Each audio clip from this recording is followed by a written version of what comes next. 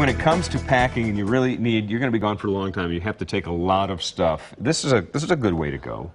Well, this is our train reaction setup here where we're connecting 3 pieces of luggage together to make your life easier. I recommend taking a carry-on and a check-in piece. And we've connected our pieces together, as you can see. I like that. And they roll and they become almost weightless. We have clothing organizers that come with these too. So you fold your clothes, put them in the organizers, and then pack them in the bag. And then this is your other carry-on piece, which people are familiar with, obviously, that goes in the overhead. So now you wheel this off to the gate, and you've got your personal items with you. Now, the other beauty of packing this way is if they misplace that piece for 24 hours, at least have some of your basic items. So to pack it all in one huge bag and get an overweight charge and a fee and have to lug that thing around is not a good idea. Hi, I have Jeff Harold here with me, who's a travel expert, because I'll admit I tend to overpack maybe a smidge. Part of the reason I'm here is for people who can't pack carry-on all the time and you have to do a check-in. It's always best to do one check-in piece and one carry-on. So we came up with the train reaction system. And now you've got 75 pounds of luggage and it becomes weightless. I can wheel this like I'm just like, hey, let's go. So easy. How is that possible?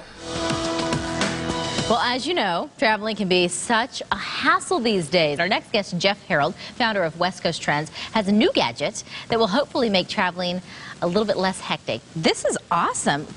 That's 75 pounds of luggage. If you look down here, there's a wheel here and here, so it feels like there's no balancing act. It's all interfaced together, and that's 3 separate pieces of luggage, okay? So now you can wheel it by yourself 2 weeks through Europe if you want and be independent. I love this. This is super smooth.